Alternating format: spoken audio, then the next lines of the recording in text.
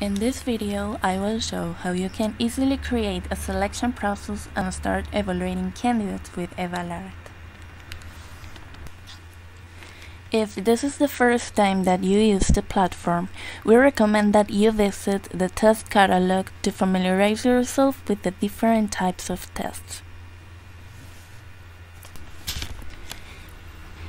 In the catalog, you can see the different tests available for your account.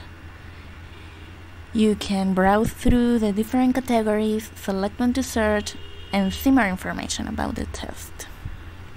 From here, you can create a process using this test by clicking the Use this test button.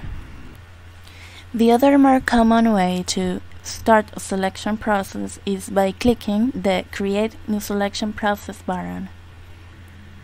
Every time you want to evaluate candidates, the first step is to create a process. You can start with the process name and the description. Also, you can choose the type of registration you want to use.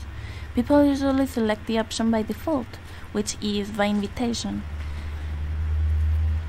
You can add a note, which is for your own internal control. This means that the candidate will not see this information.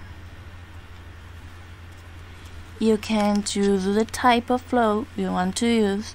I will select the one by default, but you can create your own. Once the process has been created, the platform will take you to the configuration window.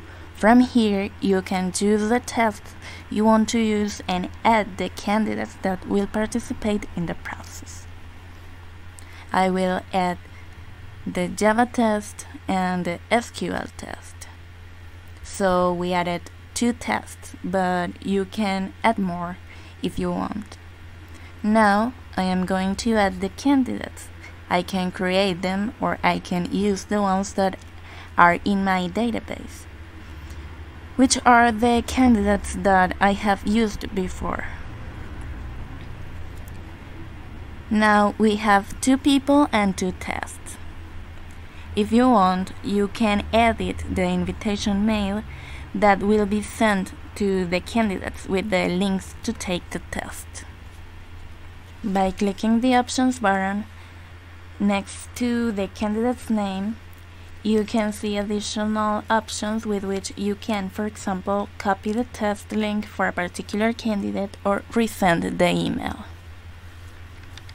Or with this option, you can run the test directly from your computer in case, for example, that you receive the candidates at your office. If everything's okay, I click the Send button.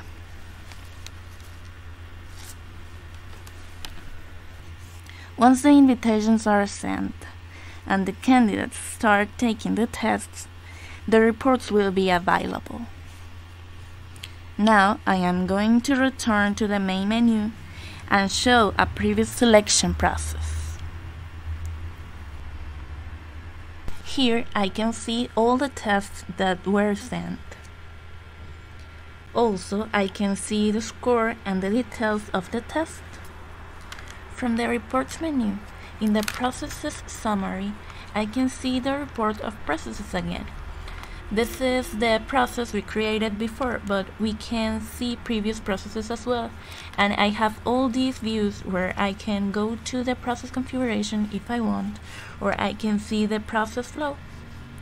I can view the test list that shows me a complete list of all the tests that were submitted.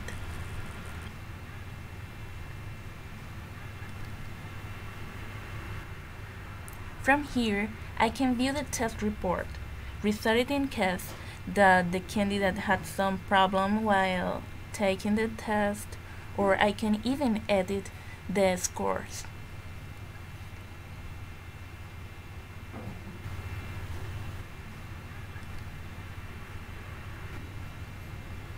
Finally, in the left of the view options called Ranking, I can see the candidates ordered by score, which is calculated by weighting the different scores they obtained.